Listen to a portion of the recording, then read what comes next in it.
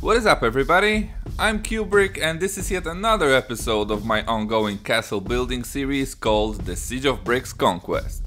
If you're here for the first time, then you should know that this MOC is a part of a collaboration I am making with Edge of Bricks, which will be a continuation of our collab we did about 2 years ago, and the goal is to show a siege of a medieval castle.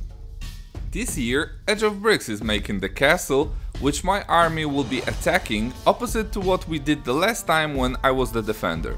You can watch his castle progress on his channel, which I will link down below, but we're here to talk about the outskirts of the castle that I am building, so let's get to it, shall we?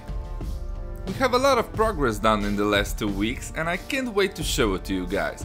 But first, be a lad and hit that like button, will you? And while you're down there, also subscribe to my channel if you haven't done that yet. We already passed the 3000 subscribers mark, and because of that I am hosting a Castle Team MOC contest. So if you're interested, check out the video in the card or in the description of this video. As for the progress and what we will talk about today, we have done some more groundwork on the second base plate, almost finished the road, and a cherry on top, which is the prototype of a battering ram that will be storming the castle gate. Also, I just received my LUGbulk order, so I wanted to talk about it a bit as well, since many of the parts I got will be very useful here. So sit back and relax, and first of all, we have to talk about the groundwork I made, because the second base plate is starting to look like the real deal. I started doing the road in the last episode, but unfortunately couldn't finish it because I was missing few key parts, but now it's almost made completely. I've intentionally left the front part open because here I will have to mix it a bit to create a freeform edge at the end of the road, and that I can do when I'll be making the edge on the third base plate, so there will be time for that later on. But I have to say that what I've already made on the road is looking very solid. The technique that Edge of Bricks came up with for the road looks very good, spanning over the whole base plate and going all the way to the bridge.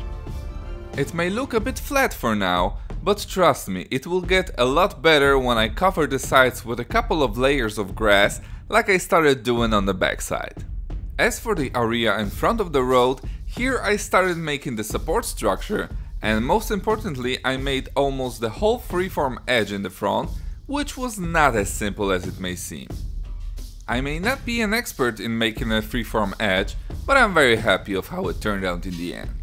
This was like the third attempt of making the freeform, but I finally got it right, blending it quite seamlessly with the little dune from the riverside, while still keeping it in the style that the olive green edge will look in front of the castle. Here again, of course, it will look a lot better when I cover it with layers of greenery, just like you can see in this little sample area where the goat is standing, so the end effect should be satisfying enough.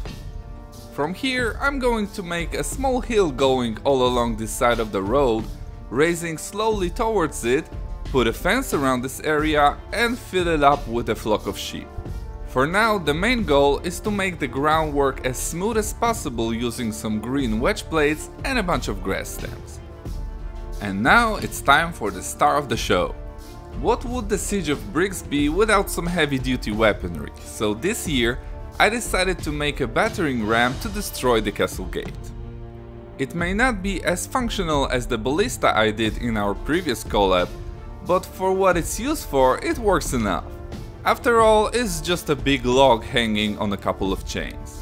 Anyway, as for the build itself, the frame is held by 6 wheels so that it will be stable and easier to move, although the frame itself isn't too sturdy because of the techniques I've used. I decided to sacrifice the swooshiness of the build in favor of the looks, and I am very happy of how it turned out. On the sides there are a couple of levers for the soldiers to be able to push the machinery on the road, and it's all covered with a double layered roof to prevent the soldiers to be shot at by the enemy archers from the castle walls. But here I need your opinion guys, because I'm not quite sure what to do. Do you like the lower roof made like it is with nougat printed tiles, or should I go with all reddish brown? Let me know in the comments. And of course the main element in the ram is the log inside, which is nicely finished by this big figure helmet I got some time ago on Bricklink. This part was actually the reason I decided to make the Battering Ram, since it's a nice decorative element while at the same time a reasonable one to be placed on the tip of the ram, fitting the medieval aesthetics perfectly. The whole thing still needs some new parts to replace the miscolored ones, but I think it's a great addition to the collab and most importantly a thing that Edge of Bricks can be afraid of. And here a question pops into my head. Would you guys want a tutorial for the Battering Ram like I did for the Ballista 2 years ago? It's been a while since I made any tutorials, but it shouldn't take too much time, so what do you guys think? Let me know in the comment section below. And as for the rest of the MOC, there is still a lot to do, and for that I'm going to need a whole lot of new parts. Unfortunately, I am still waiting on the bricks and pieces order I placed a month ago, but at least I have something else to add to this MOC, as well as many others in the future actually. Yes, the LUGbulk finally came, so while waiting for the rest of the parts, let's check out what I got here. Of course, not every part will be used in this particular MOC, but I'm sure we'll find something interesting, so let's dig in.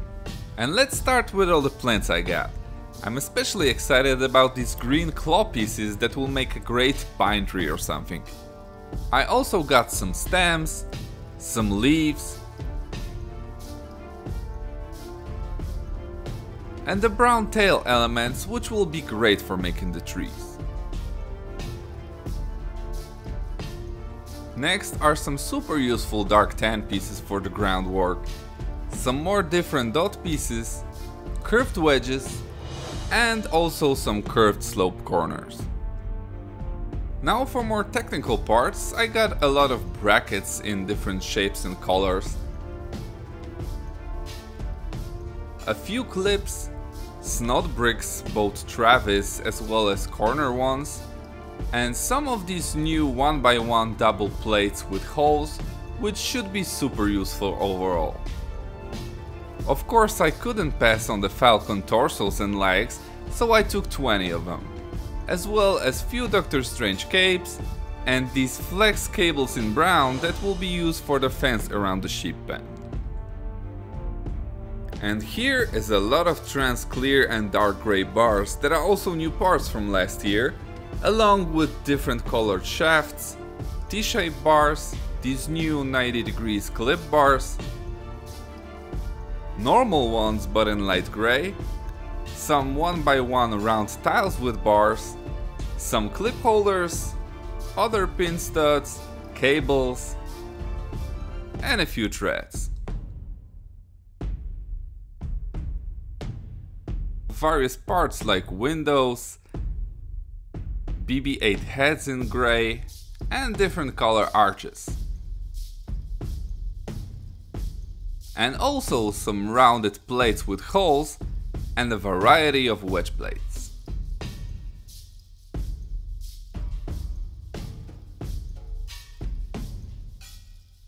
And now for some more regular parts, I got different tiles, a bunch of half plates, half tiles, dark green ingots, and triangle tiles in different colors. And finally we jump into the most useful ones, that are plates and bricks. So starting with plates, I got some big ones, some smaller ones, the long awaited 1x5s, 1x2s in different unusual colors, and some 1x1s. And as for the bricks, I got few rounded corners, some Technic ones in green, 1x1 in some new colors, a bunch of 2x4 in grey, 1x2s in sand green, and some masonry. A lot of masonry.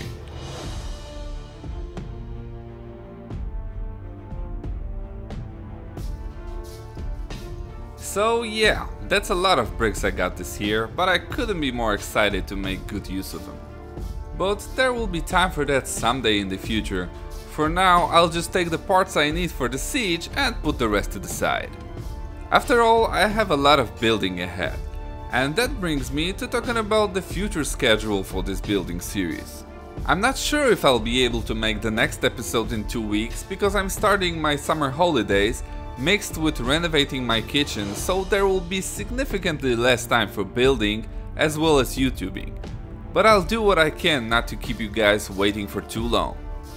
Maybe before the next episode I'll at least make the tutorial for the Battering Ram. That is, if you guys are interested in that at all, of course. As for now, I hope you enjoyed today's episode and all the progress I've made. And if you did, remember to smack that like button and let me know what you think about the build in the comment section below. I will see you guys in the next video here on CubeBrick, and until then, stay safe and keep it brickin'.